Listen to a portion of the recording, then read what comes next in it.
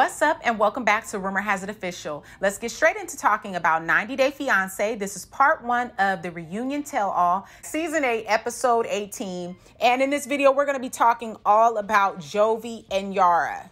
Now, before we get started into talking about these two, give this video a big thumbs up. Share it with a friend who also loves watching 90 Day Fiance. Don't forget to subscribe and hit that bell so you'll be notified on the next time that I make an upload. And, oh my gosh, to get into talking about them, I really have to woo-saw. Because I don't know if it was just me, but Jovi and Yara really got on my nerves. And this tell-all, they really did. You know, it was the need to tell everybody what they should be doing, question everybody else, trying to give everybody else advice.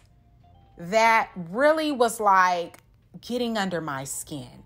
Because I think out of all of these couples, that Jovi and Yara should be the last ones talking, especially Jovi. But somehow, Jovi seemed to have a lot to say.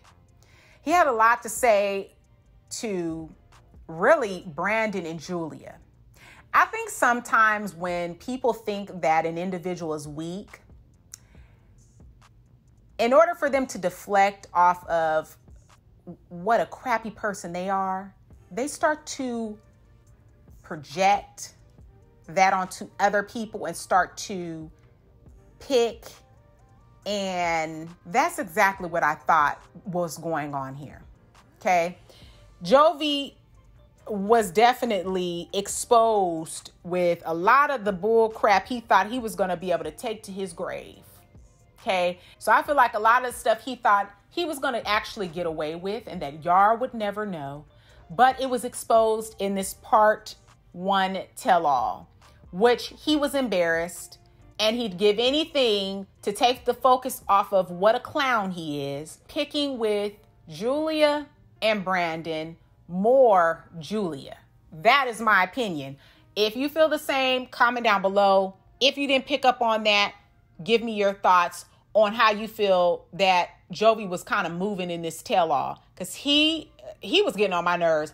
And Yara, sometimes just hearing her talk gets on my nerves too, because I get it. I talk fast sometimes too. That's why you see I'm trying to slow it down. But I feel like Yara, I don't know. It's like when you hear a fly like come too close and then you hit your ears, like every time. She just really kind of was getting on my nerves. And Jovi, and I don't know. It just irritated. She was really irritating me, this tell. I don't know.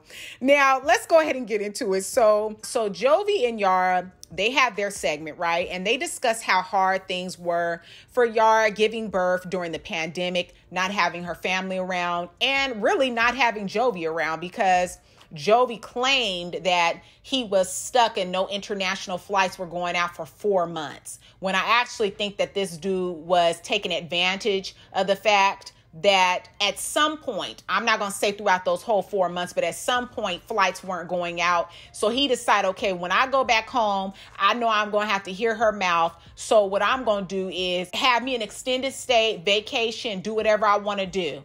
I honestly don't really know if I believe that he was stuck for 4 months not being able to get back home to his pregnant wife.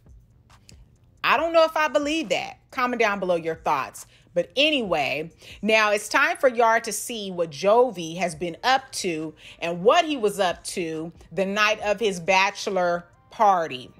They show the footage of Jovi going upstairs with the stripper. And this is the first time that Yara has seen this footage, which makes me wonder, did he tell her not to watch this episode or find a way for her not to watch the episode by maybe them going out to eat while it was airing? Because how are you a part of this season and you don't go back and watch how they kind of like edited the season or how you showed up? Like normally a lot of them will promote, a new episode tonight catch me and Jovi, da da da da da. So how did you not see that episode? Did you not watch anything this? I don't know. I kind of doubt that. Like, did you not watch yourself on this season at all? So I don't know what that was all about. Like, she says she never seen it. And they go from holding hands after this footage is shown to Yara taking her hand back, and she is crying. Jovi's eyes, when they zoomed in him, they looked a little bit red and like glossy a little bit. And he just says, that nothing happened. But she's crying. And he says that a private dance consists of the stripper taking her top off and grinding on him. But that's it. The producers or the executive producers really has it out for Jovi. I was convinced. I'm like, they really have it out for him because they were showing every dirty thing that this kid was doing. Everything. So they even show when Jovi did a lie detector test and it revealed that he slept with a stripper. This crushes Yara even more because she did not know that. Now, his mom, she looked completely disgusted by her son's actions. And she also was very disappointed. She expresses this to the host, Sean. She says that she has plenty of talks with her son, but he does not listen to her. She feels that Jovi should have been more compassionate as Yara found out what he was actually doing during his bachelor party. She says that she can't say what she really wants to say because they are on national television. So I'm sure when they went home or whatever, she probably really chewed him out. And it's good that she does hold her son accountable as far as letting him know that he was in the wrong and that was distasteful and that it wasn't right. Now, all Jovi can say is it was a part of his past and he gives a dry apology. Since Jovi and Yara will be on 90 Day Fiance Happily Ever After, I'm really curious to see if this clown has changed and decided to step up as a father and as a husband. Yara claims that Jovi is such a great dad, but we shall see really what's going on. I don't really know. Maybe he has, a year people can make some steps to evolve and grow. So I'm going to give him that. But I don't know, just by his response to everything that was exposed, I don't really know how much growth has taken place. But again, Yara came on there and dressed up. Jovi's a great father. He's so handsome. It makes him love me. It makes me love him. She just had all these great things to say. But all I know is the Jovi that I've seen this season and how he conducted himself. Now, I don't know what is the time frame from when they stopped filming to now, but I want to see it with my eyes. I would like to see. So I am very curious to know your thoughts on this first part of this tell-off for 90 Day Fiance.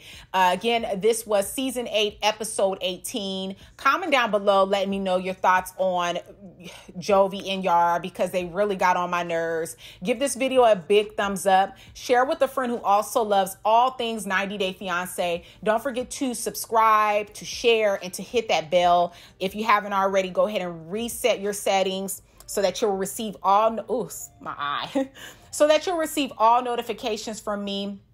I don't know what's going on with YouTube. It sends it out for some, and then for some, they're saying that they aren't. And I apologize for that. But hopefully, I'm just going to keep pushing the content out there. Check in with me weekly to see if there's anything new up on the channel, because most likely there will be. Along with this video, I have other videos that are up. So just check in with me, you guys. I truly appreciate all of your love and your support, your positive feedback. You guys are awesome. I really appreciate all of you. And I hope that you all are enjoying spring. It is spring now. Things are blossoming. Maybe you can step outside, get some fresh air. I don't know where, a lot of you are at. And if there's still, the pandemic, a lot of things are still closed. But I hope you all are staying safe and protecting yourself, wearing your mask. But again, I appreciate you all so much, and I look forward to seeing you all in my next video. Peace.